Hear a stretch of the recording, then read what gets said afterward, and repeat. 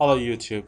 In this Weka tutorial, it's very important. I'm going to demonstrate how you'll be able to compare the performances of the classifiers generated by multiple numbers of learning algorithms from a single dataset or from multiple datasets. Now, to begin with, you should realize that when I'm talking about evaluating the performances of multiple classifiers, that means that we're not able to use the Explorer, because in Explorer you're not allowed to use more than one classifier at a time. So to demonstrate the idea, I'm going to click on the experimenter. So if you don't know how to use experimenter, then you can go back to tutorial 12, where I tried to describe the buttons, the functionalities, the advantages and disadvantages of the environment in that tutorial very briefly.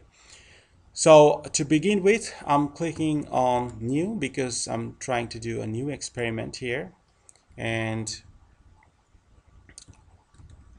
then I'm going to click the add new on the dataset options, and I'm going to go to the data sections of Weka installation folder, and for this particular tutorial I'm going to select the segment challenge.arf.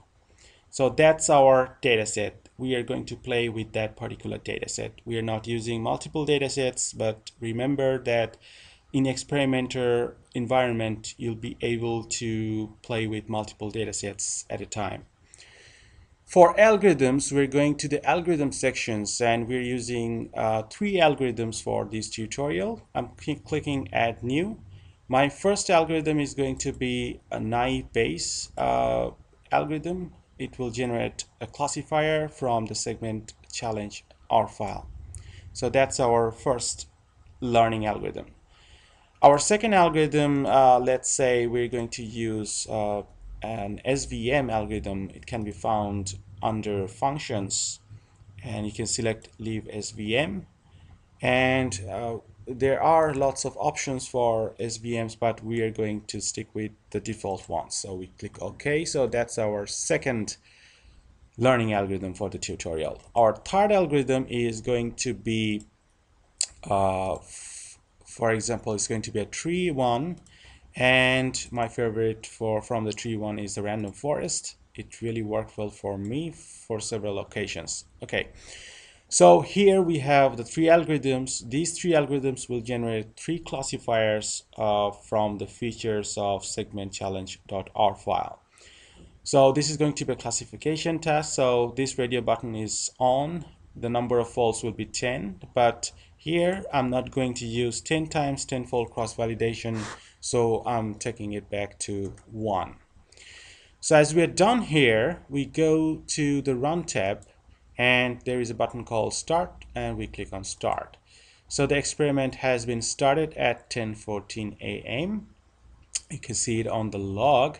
And on the bottom here, you can see that now currently SVM is working on the R file, and iBase has already finished its working on the R file. And you'll see now it has been changed to random forest, and it's done because after 21 seconds you can see that it's finished and there were no errors. So to start the analysis of the performance evaluation by the 3 classifiers, you go to the Analyze tab, and there is a button called Experiment. We click on it. Everything is set as default, and you have to be very careful with configure test option, especially with the testing width. So there are 2 options here. The first one is pair t-tester corrected, pair t-tester which is not corrected. I believe that Weka has this one as the latest, so this is set as default. And what is a pair t-tester? You have to go to your statistics 101 for research, where you will be able to know how you can do a significance test. So pair t-tester is a kind of significance test. On row, I'm going to set the data set. So this is how I'm going to format the test output here to be shown here. My row is going to be displayed as the data sets. The columns are scheme, scheme option, scheme version, ID. I don't need the last two, I just need the scheme names, which is the name of the algorithms, and I click on select. So there are many evaluation measures you can find in the comparison field. That how are you going to compare the performances of the classifiers? Well, it's default set to default percent correct or accuracy, but I'm more interested in finding the F measure or F1 score.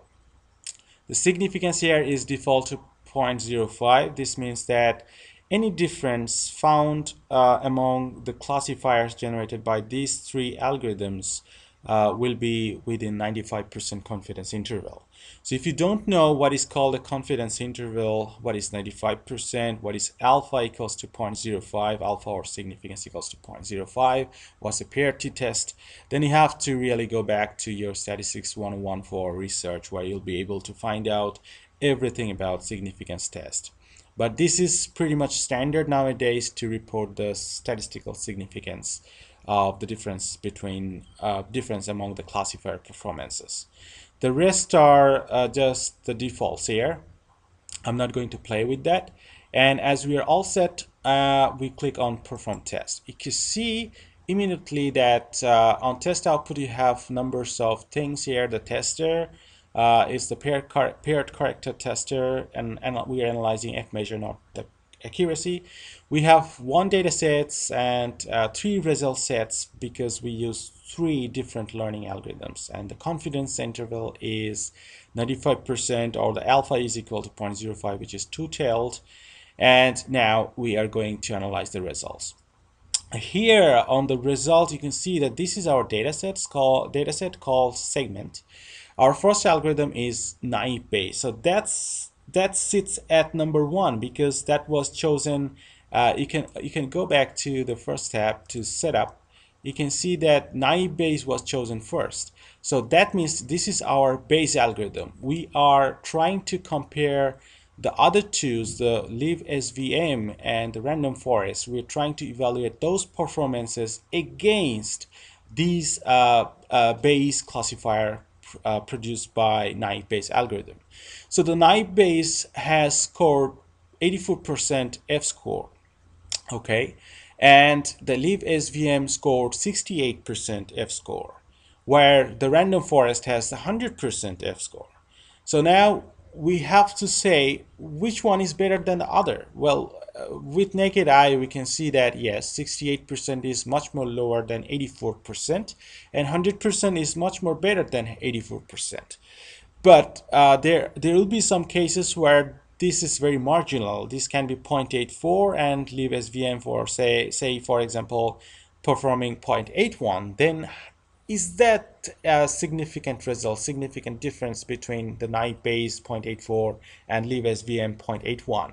So in order to see that, in order to report that, you have to report the statistical significance at 0.05. So in Weka, for this case, you are not able to see the significance value, how significant naive Bayes classifier, significantly naive Bayes classifier performed than live SVM, and how it was poor than the random forest. You're not able to tell that numerically, quantitatively, but there are some symbols here. One symbol is called V, that means a victory, and other symbol is called asterisk, that's a loss. And the middle one is a blank one, that means I cannot tell whether it's statistically significant or not. So here our naive Bayes performed 84% F score, and live SVM has 68% F score, and we have an asterisk right beside the live SVM score, F score.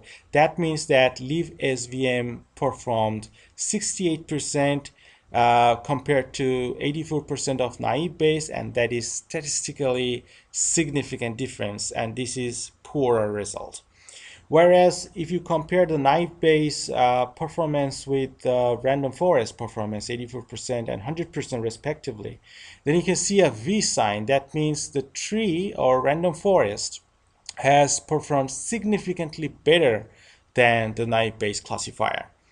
So if you for example, if we had 84% for naive Bayes and 81%, but without anything here, neither an asterisk nor a V, that means that we cannot say that this 84% is better than 81%, or we cannot say in other way that this 81% is poorer than this 84%.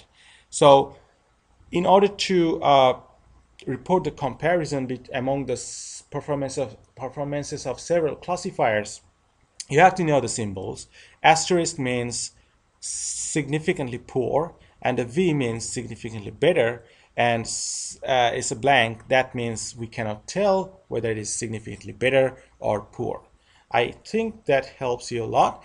Just one thing you have to remember, that we have just one data set here, but we could have multiple numbers of data sets there. And the results you needed to interpret accordingly, because now you are having two different data sets on, and you're applying three different algorithms. So the result set here will look a bit differently, but the interpretation is going to be the same. I hope that helps, and I promise that I'll be back this time sooner. Thank you.